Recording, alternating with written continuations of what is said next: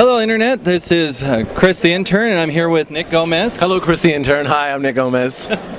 And we're here to ask you how you're doing. I'm doing well. I'm doing very well. Yeah, I'm having a good time in Salt Lake City. It's a beautiful city, and everybody's super, super nice. All right. So, what brought you to the convention? Like, what drew you to it?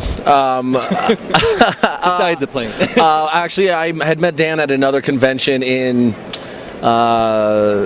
somewhere, I don't know, Texas or something, and he was really cool. We hit it off. He was great. He told me he was doing this. It was the first one he was doing, and I was like, dude, I'm totally down. Whenever you're doing it, I'll be down to come. So. Oh, cool. Yeah. So, tell me, like, what are you working on right now that people can try to see you at? Okay. Well, I'm working on a TV show right now called The Red Road.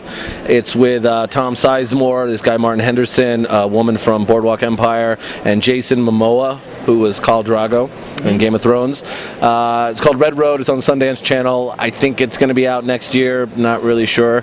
But really, really great. A bunch of really great actors. Great story. And I finally play a guy who's somewhat decent.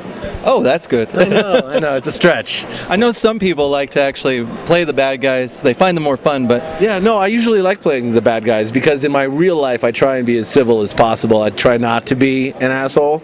So when given the chance to really just let it, all that pent up aggression, and to get paid to do that is, it's like therapy. It's nice.